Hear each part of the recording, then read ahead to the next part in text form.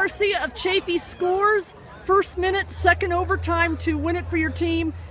How does it feel? It feels great. I'm speechless. I can't believe I scored. What about being down? You were down a man for the last 5 minutes of regulation in the overtime. How does that change how you play? Does it obviously it makes it more difficult? Yes, of course it does. We lost a star player, and we just adjusted and we played soccer and we got the win.